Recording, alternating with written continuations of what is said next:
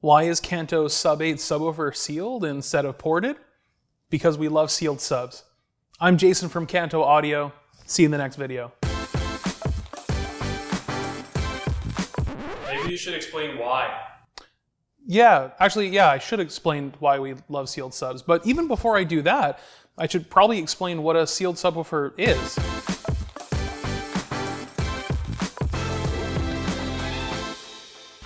There are two main types of subwoofers you can buy, sealed and ported, sometimes known as vented. A sealed sub, well, it's kind of self-explanatory. It just means that the cabinet that the woofer sits in has no openings. It's just a woofer inside of a box, and all the air inside is trapped. It can't flow in or out. A ported subwoofer, on the other hand, has an opening in the cabinet that lets air move in and out. It's either a tube or a slot, and the shape and length of that slot affects how the sub sounds. Think of blowing air across the top of a bottle. If I change the level of the water, the tone will also change. A subwoofer's job is to hit really low tones, but a subwoofer can only go so low. As the frequency gets lower, going from audible to mostly tactile, volume also goes down. Design the length of the port so that the tone emitted from the port is lower than what the sub can produce by itself, and you've gained some extra low-end grunt. That sounds awesome. So why does Kanto love sealed subs if ported subs have this cool magic trick up its sleeve? Well, there's a trade-off in each style of subwoofer, and neither are perfect. After all, if there was a perfect design, everyone would just be doing that.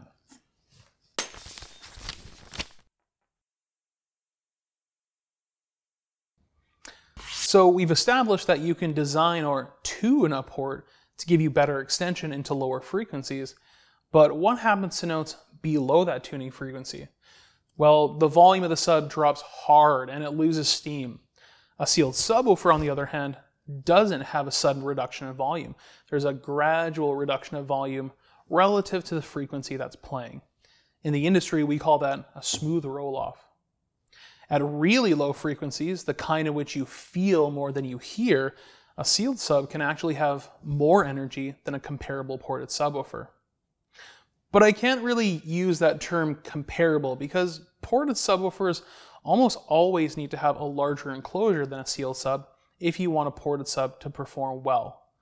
Let's take a look at that graph again. I've modeled the same woofer in a 1 cubic foot sealed box and a 2 cubic foot sealed box. You can see that if you put the woofer in a ported box that's the same size as the sealed subwoofer, 1 cubic feet, you kind of lose that extended bass advantage and it gets a little bit peaky in the upper bass region instead of being nice and flat.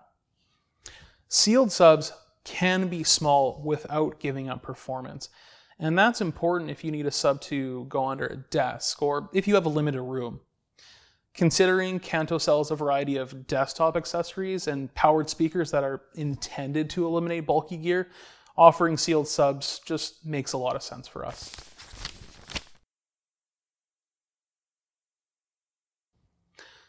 The final reason we love sealed subs is their accuracy. The ultimate goal of a speaker, or even a subwoofer, is to faithfully reproduce the audio being sent to it without coloring the sound. Anything that's not the original signal can be considered distortion. So while we may automatically think of distortion sounding like this, it's not always that extreme. But ideally, you want as little distortion as possible so you can hear the original audio and nothing else.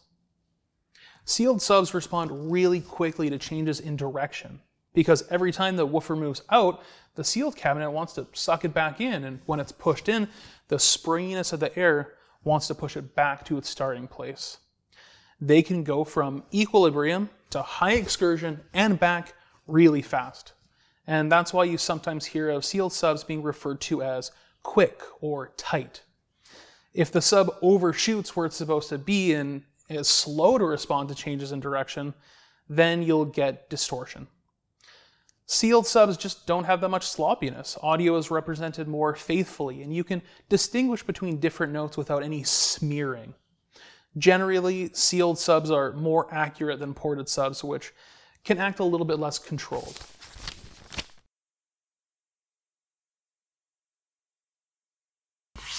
There's another way in which sealed subs can be more accurate. Ported enclosures can introduce distortion through something called port noise, also known as chuffing. I'll explain. At typical listening levels, the air that's moving in and out of the port is moving smoothly, like when you pour water out of a bottle. Wait, where's my bottle? You threw it, remember? Right, yeah. Ah, there we go. At typical listening levels, the air that's moving in and out of the port moves smoothly, like when you pour water out of a bottle at a really low angle. You get that sweet laminar flow.